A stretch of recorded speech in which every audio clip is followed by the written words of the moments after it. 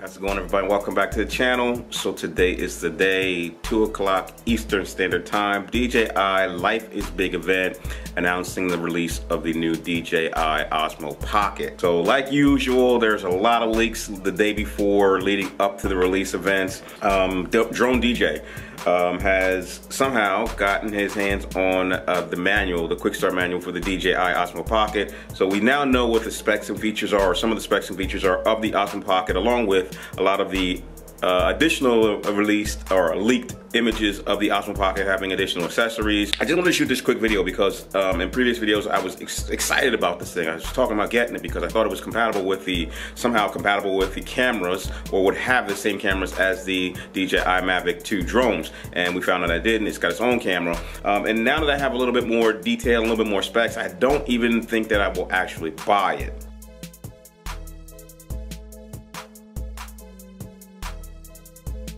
Let's just get into some of the specs that Drone DJ posted. So what the Osmo Pocket is supposed to be is a 24 megapixel 1/2/3 CMOS sensor, 3-axis stabilized gimbal. So a very cool thing about the Osmo Pocket is it is able to shoot 4K up to 60 frames per second. The Mavic 2, current Mavic 2 drones are not capable of doing that.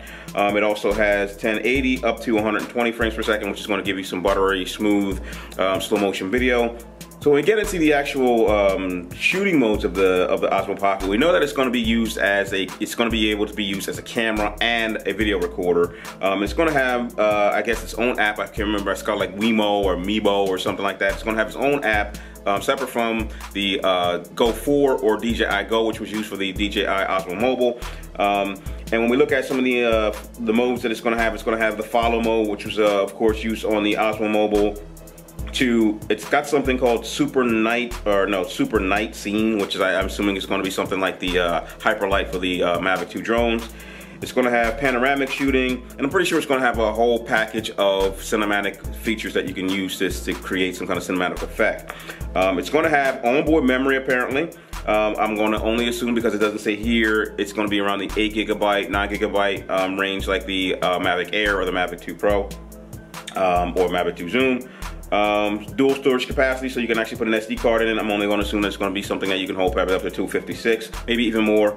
And it's able to live stream to most of your, I guess, multi-live streaming broadcast systems like Facebook or YouTube. With all of those features, the best features of all of that is the fact that it is able to record 4K up to 60 frames per second.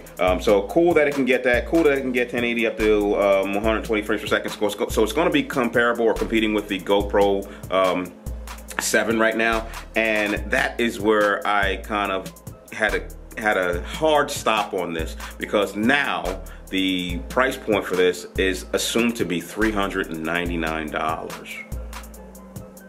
There's a lot of cool features in it, but I'm not going. I can't pay $300. I will not pay $400 for the new Osmo Pocket. I'm hoping that is just a rumor. I'm hoping that it is probably in the $250 price range.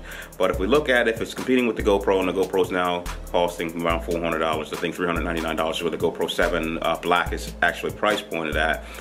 It might be true. It might be true. So just wanted to get back to you real quick. I'm going to be watching the event at 2 o'clock like everyone else to figure out what this thing actually is capable of, and maybe there's a couple of extra things that they snuck in that we didn't really see in the pre-release leaks. I actually sat down and watched the pre-release teaser over and over again to kind of see what the features that were there, what cryptic message was DJI was kind of trying to get to us in the teaser video. I saw that there was something like around a pool. I'm wondering if this thing is waterproof, because the GoPro is waterproof. What else was there? I saw that it could be used as a camera or a video recorder. I also saw that there were a couple of, I guess, stills that looked like they may have been taken from this that had some cinematic effect or some kind of filter applied to them. And again, I know it's going to work with probably, like, because of what it says on the back of the box, it's probably going to work well with the iPhone device, and maybe have a little bit of issue with Androids at first release. Die-hard Android user, Galaxy S9. I'm into 7 minutes right now. I'm going to cut this down a little bit because I know I made a couple bloopers in here. Maybe I'll do a bloopers roll at some point in time. Let's take a look at this and see what it can do, and then get back and talk about it tomorrow. I'll talk to you later. Bye.